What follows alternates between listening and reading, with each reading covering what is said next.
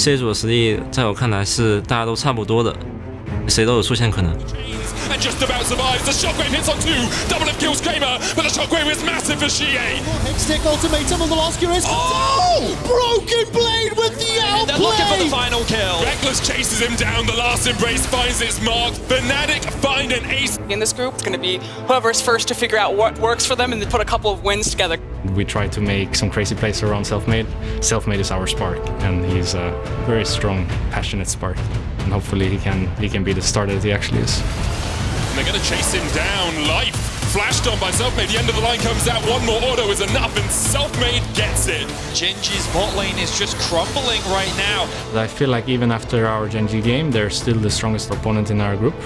우승도 해보고 이제 빨리 떨어져 보게 됐는데 다시 증명할 수 있는 무대인 것 같고. The Zillions down by a boss, and next on the menu is the Mystic Shot finds its mark, and GenG have broken this game wide open. Double for Ruler. LGG, they're still a team we need to be worried about. Here comes GA, and there go Fnatic. GA with the perfect flank. Same thing can go for TSM. They need all the wins they can get, so I know they're going to come into week 2 with a lot of energy. If you're a North American fan, there is still hope, however little there may be. TSM is going to need a Fnatic-like miracle. I know that we can play so much better. If we can just step up a little bit, I'm pretty confident we'll 3-0. The first game of the day always sets the tone. Group C now kind of throws everything into chaos. That's how you define a group to death.